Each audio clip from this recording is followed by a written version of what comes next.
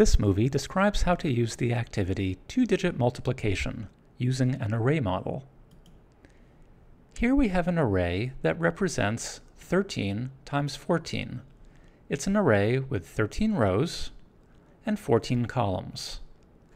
Notice that our array is divided into 4 smaller arrays: a yellow array, a blue array, and a brown and a green array.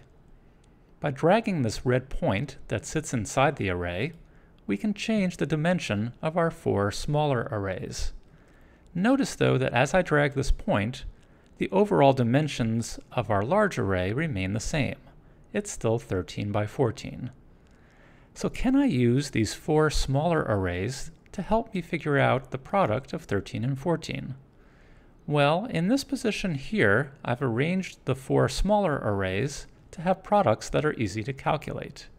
We have 10 by 10, which is 100, 10 by 4, which is 40, 3 by 10, which is 30, and 3 by 4, which is 12.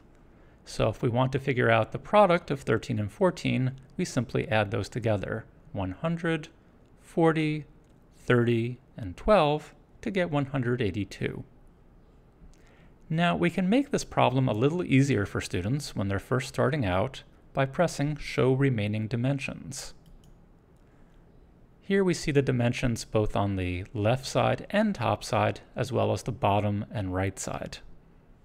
We can hide those dimensions, and as students get better at using these arrays, we can choose to hide the grid.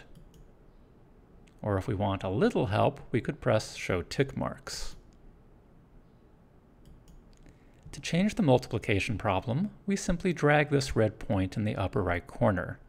And by doing so, we can solve a host of multiplication problems. And if we decide we'd like a problem that extends beyond the limits of the screen, we can go to array 2 with a smaller grid size, which allows us to break up an array with even larger dimensions, as we did before. So this explains how to use the activity two-digit multiplication using an array model.